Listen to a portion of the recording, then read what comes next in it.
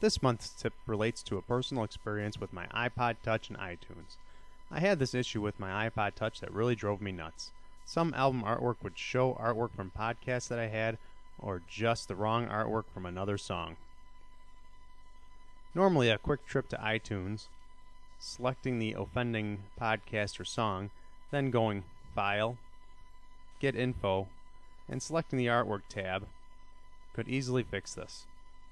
All except the artwork is correct in iTunes, but not on my iPod. I thought about using the Restore button in iTunes, but erasing, then reinstalling everything on my iPod seemed to be overkill.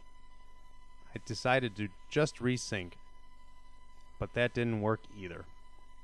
Finally, the fix was to uncheck Sync Music and Sync Podcast, so there was no music or podcasts on my iPod. I then rechecked Sync Music and Sync Podcast and synced again. Voila!